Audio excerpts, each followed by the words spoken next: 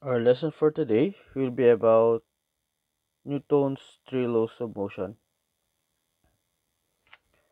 But before we will deal with these three laws of motion, let us first understand the concept of force. So, what is a force? So, take note that a force is the push or pull upon an object resulting from the object's interaction with another object. So, push or pull. Particularly when this block is attached to a string, it is pulled by a gravitational force. So if this block at figure B is pushed by a, let's say, Fx, it is moved by a particular force at x. If this block at point C is pulled by a particular force Fy, therefore there will be an interaction between objects. Take note that not all forces cause a motion. Example of this one is the gravitational force,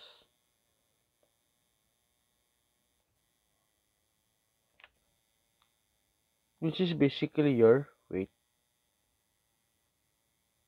Take note that our weight is equal to the mass of the object multiplied by the acceleration of gravity. So, how did this uh, formula was defined? Normally, it was derived from Newton's law of gravitational attraction, which is F is equal to G multiplied by your M1 multiplied by M2 all over your R squared. Okay, so this G is a constant of gravitation, or your universal constant of gravitation, which is approximately equal to 6.7 times 10 raised to negative 11 meter cube per kilogram per second squared. Okay, and your R is the distance between two objects, and your M1 will be the mass of object 1, and M2 will be the mass of object 2. So considering your M1 will be equal to your mass, or the mass of any object in the Earth's surface, and M2 will be equal to your mass of Earth. So deriving this formula wherein your weight is equal to mg, so letting your m1 will be m, so we'll have a formula equal to m multiplied by our g multiplied by m2, which is the mass of Earth, all over our r squared.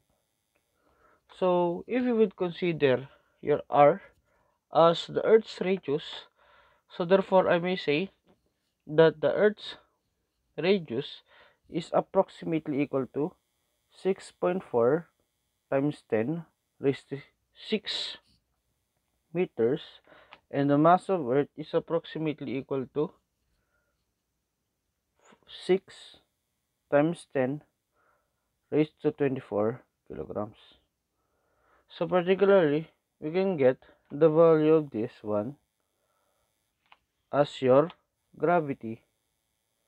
So in SI, so we may say that F is equal to M multiplied by your G, ME all over R squared, wherein our G is equal to 6.7 times 10 raised to negative 11 meter cube per kilogram multiplied by our s squared divided by our r squared, which is basically equal to 6.4 times 10 raised to 6 meters. And we will multiply this one by the mass of the earth, which is given as 6 times 10 raised to 24 kilograms. Okay, cancelling out this kilogram, and then your 6.4 times 10 raised to 6. So take note that the formula define that it is squared. So therefore, my iwan dito is meter per second squared, which is the unit for the acceleration. For further simplification of this formula, so if you would input the different constant into your calculator, which is basically equal to 6.7 times 10 raised to negative 11 multiplied by 6 times 10 raised to 24 divided by 6.4 times 10 raised to 6 close and open parenthesis squared, will have a value which is approximately equal to 9.81 meters per second. So therefore, our force at SI unit will be mass multiplied by our gravity, which is based on this constant. It is calculated as your gravity as equal to mass of an object or any object in the Earth's surface multiplied by 9.81 meters per second squared. This is the force, which is basically equal to your weight. Okay. So, as we further discuss our forces, let me give you an example on your resultant forces, which was already discussed in the first topic of your vector addition.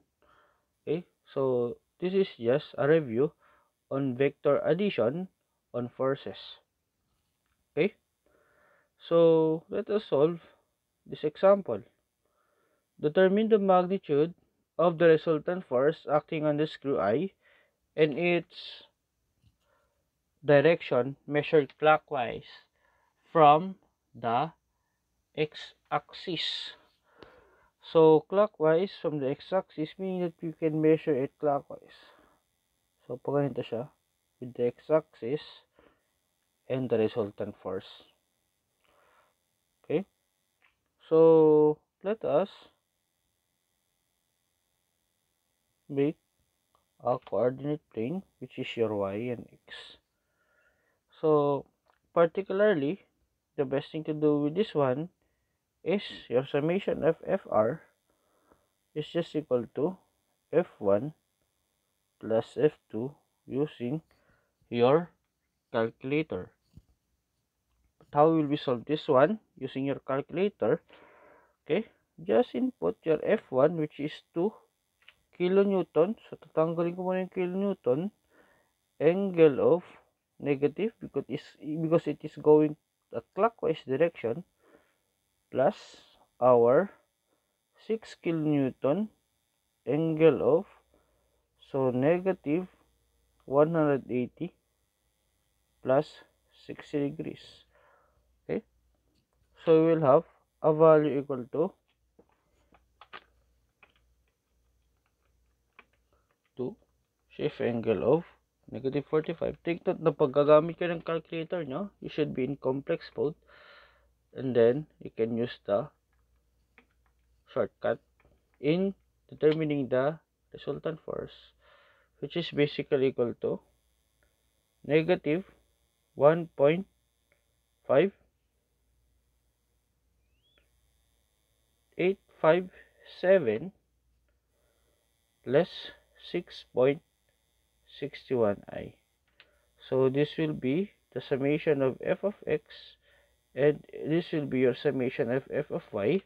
So take note that this is in rectangular mode.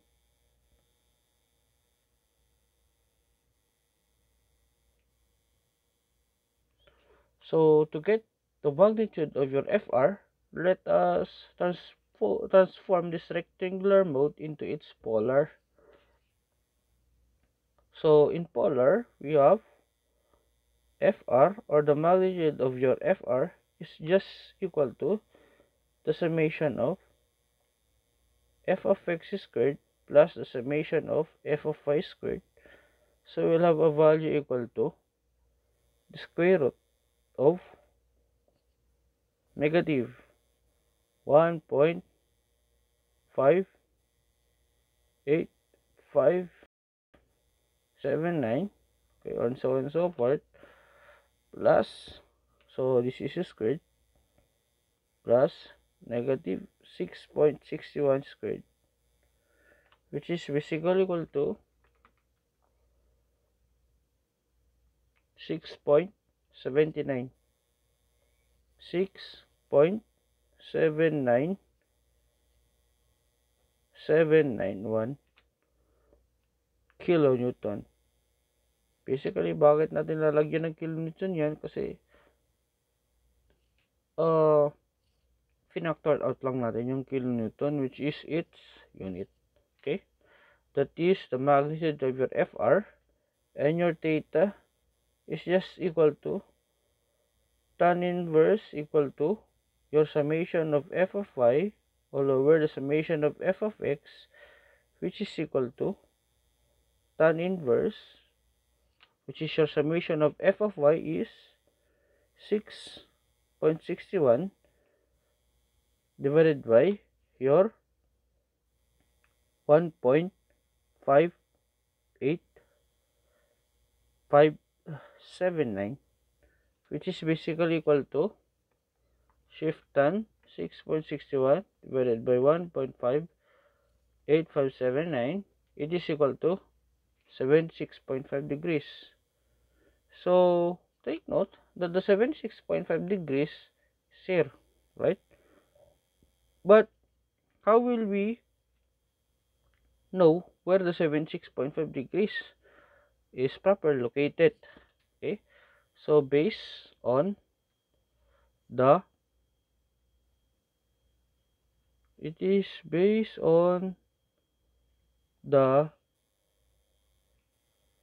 signs of your summation of f of x and f of y, which is basically equal to both negative.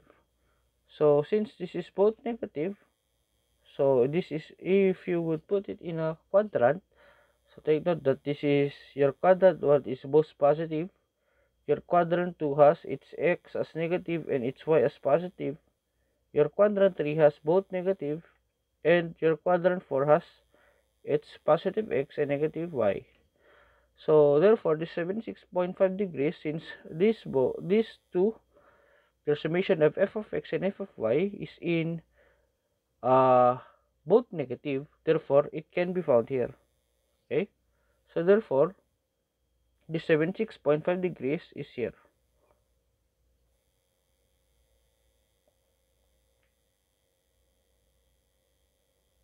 FR, which is just a direction of 76.5 degrees. But how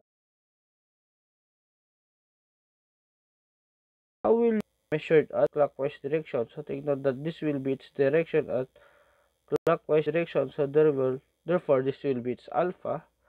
Okay, the alpha at clockwise direction is equal to 180 negative 180 plus 76.5 degrees, so we'll have a value equal to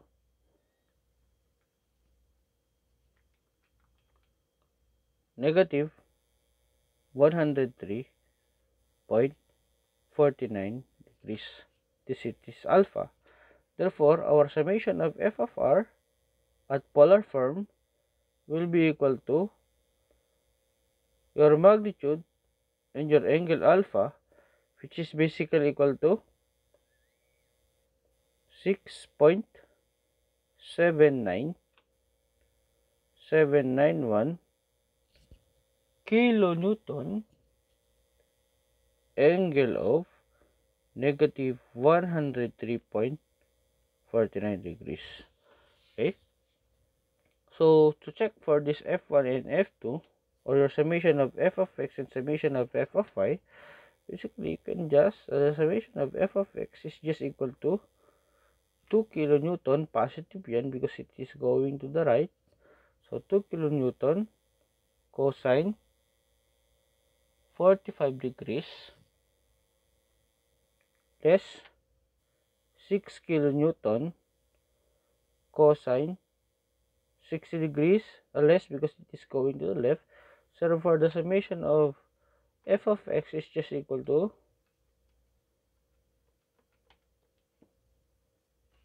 negative 1.5855786, or approximately equal to negative 1.59.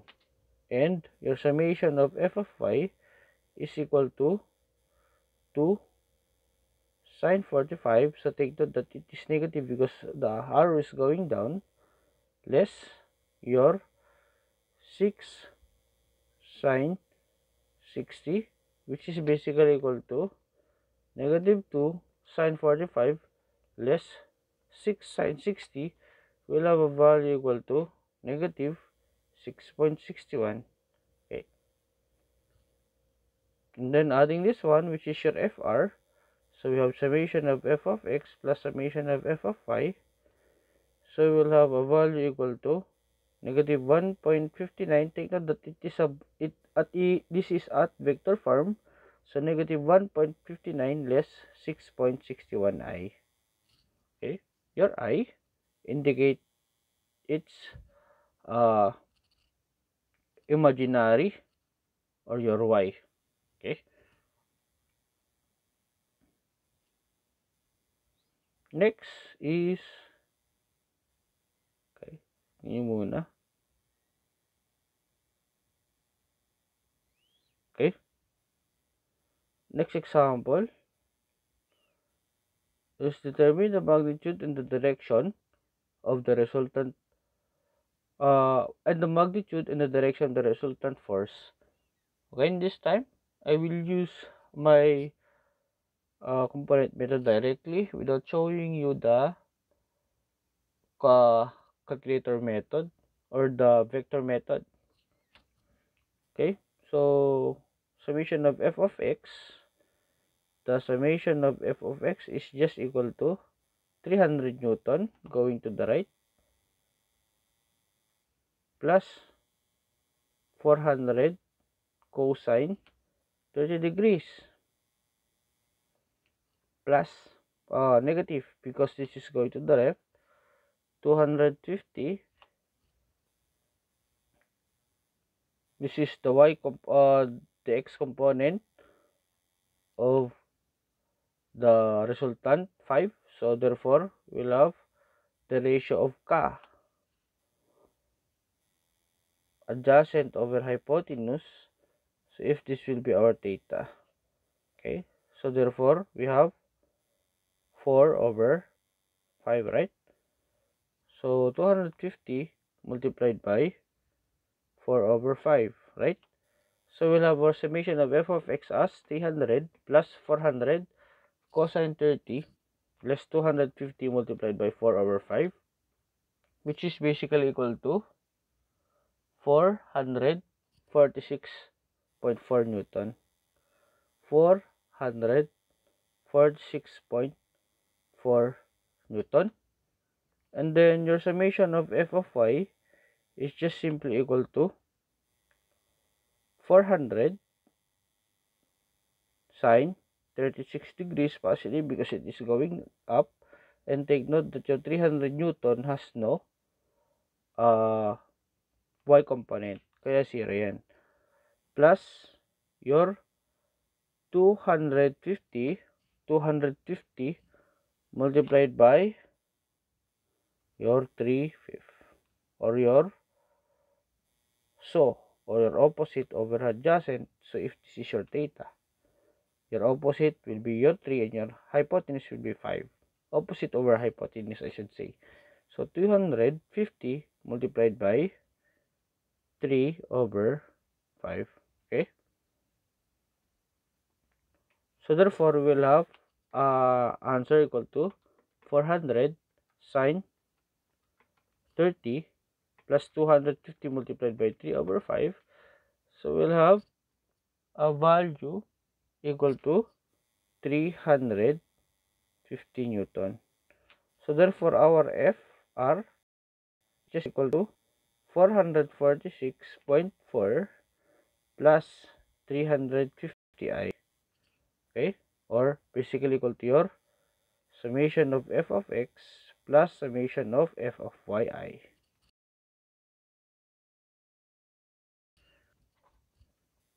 Okay, or 90 degrees. X is solving for the magnitude of the force.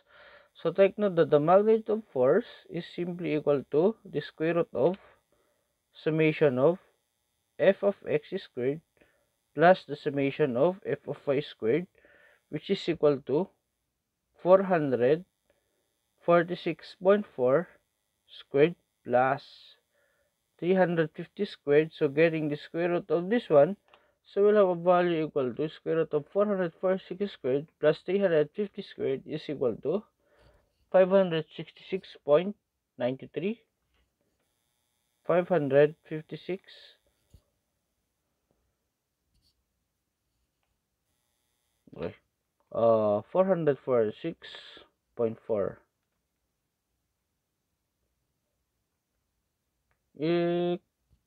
We have 567.25. 567.25 newtons. Okay, so tanggalin natin 567.25 newtons. 25 newtons. Okay, this will be our FR, and its direction will be the theta, which is basically equal to tan inverse summation of f of y all over summation of f of x.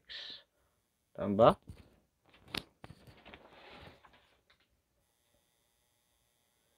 Which is equal to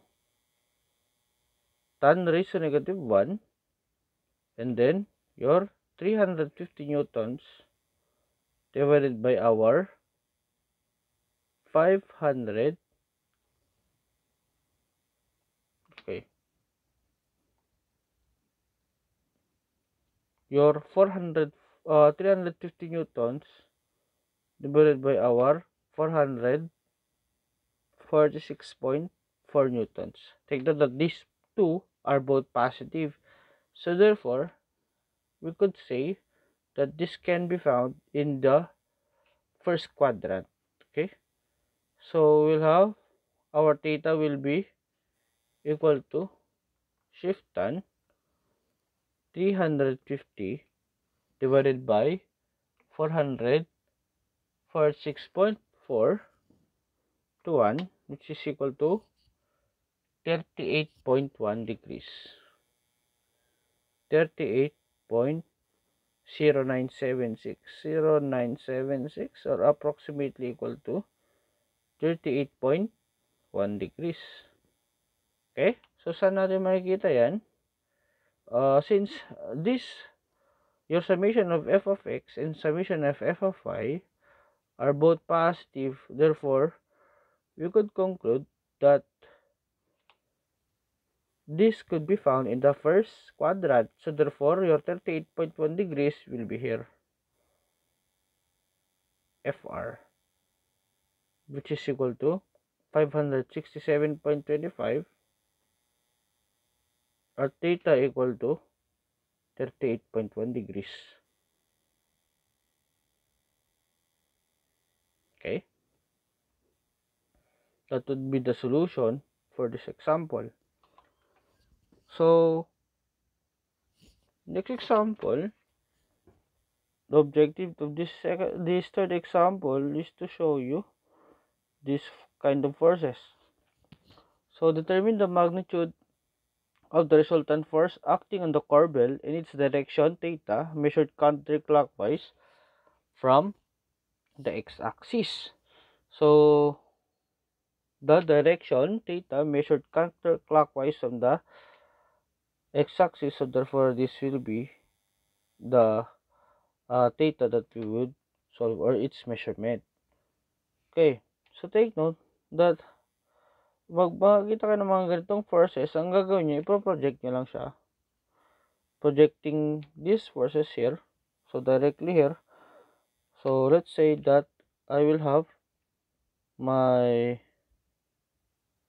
let's say this will be my Cartesian plane, y and x. So I will extend my Cartesian plane, and I will extend my arrow. You will produce a, nung tawag dito, ito, opposite angles, which is this angle 30 degrees and this angle. Okay, ito yung x natin. So take note that this angle are equal, so therefore I may say that this is also 30 degrees. Then syempre pro-project din natin to dito.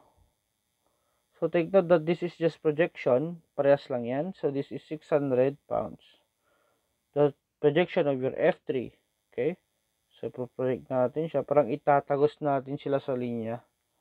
Okay, kaya red. Next is your F2, which is 400 newtons, direkto pababa yan. Pababa siya dito.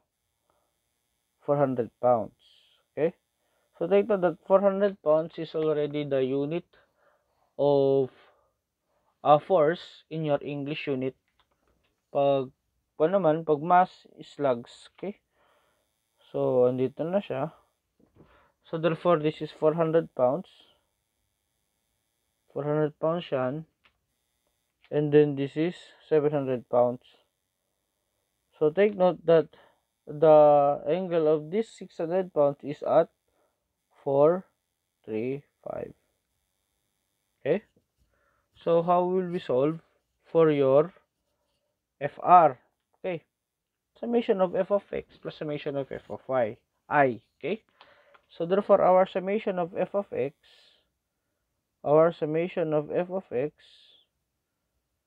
okay, summation of f of x will be equal to 700 pounds. So negative siya kasi papunta siya sa left. So negative 700 cosine 30 degrees. So cosine pa rin yan. Plus 600 pounds at, so 3/5 over 5. So saan natin nakuha yung 3/5? From adjacent over hypotenuse. So if this is your theta, this is your adjacent, and this is your hypotenuse. Okay, and then we have our 400 pounds has no x component. So therefore your summation of f of x is basically equal to negative 700 cosine 30 plus 600 multiplied by our 3/5, which is basically equal to negative 246. Store nyo lang yan pag nasa calculator kayo. Then pag pinakita nyo ito, pwede nyo nang i-round para hindi kayo mahirapang magsulat. So 202177 or approximately equal to 218 pounds. Okay, and then your summation of f of y will be basically equal to your negative 400 kasi pababa siya, negative 400 less 600 multiplied by 4/5. 4/5, bakit siya 4/5? From, so opposite over hypotenuse, your opposite will be 4 and your hypotenuse will be 5, right? Less 700 sine 30 degrees. So we will have a value equal to negative 400 less 600 multiplied by 4 over 5 less 700 sine 30.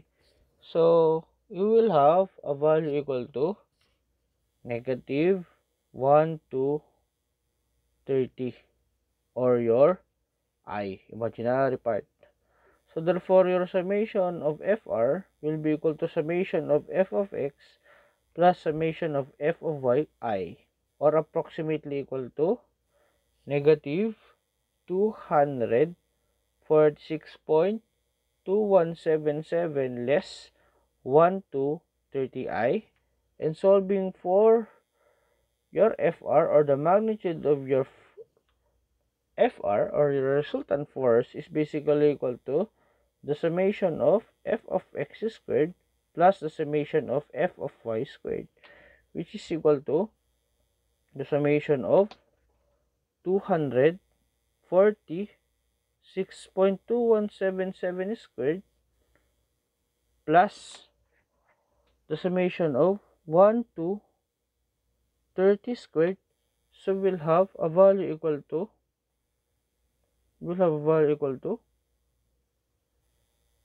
square root of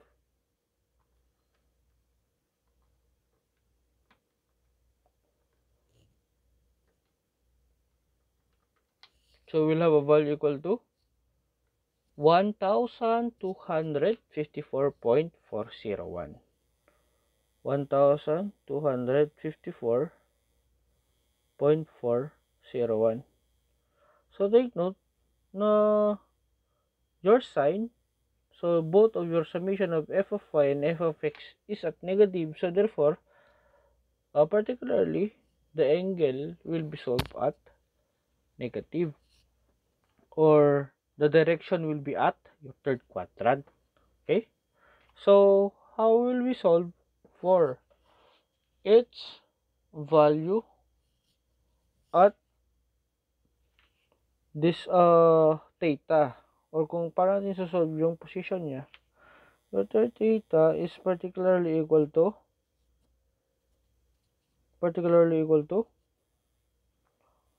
tangent, arctant, or tan inverse tan raised to negative 1 summation of f of y all over summation of f of x, which is equal to 1 to 30. So arctan or tan inverse 1 to 30 divided by 246.218, which is equal to shift tan 1 to 30 divided by 246.218. So we'll have a value equal to 76.68 degrees. 76.68 degrees. So dito siya.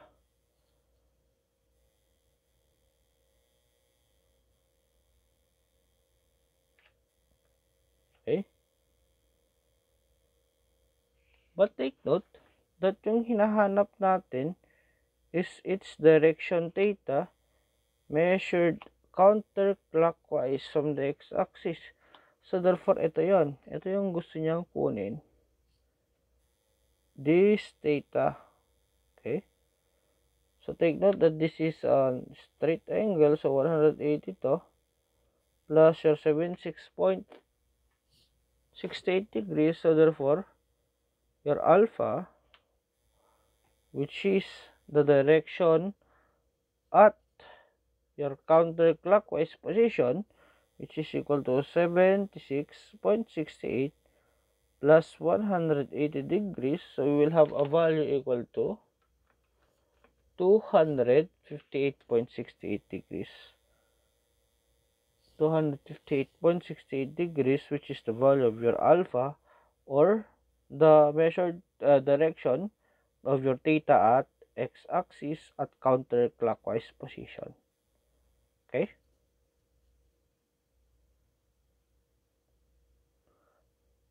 So this is just a review on how to solve for the resultant forces.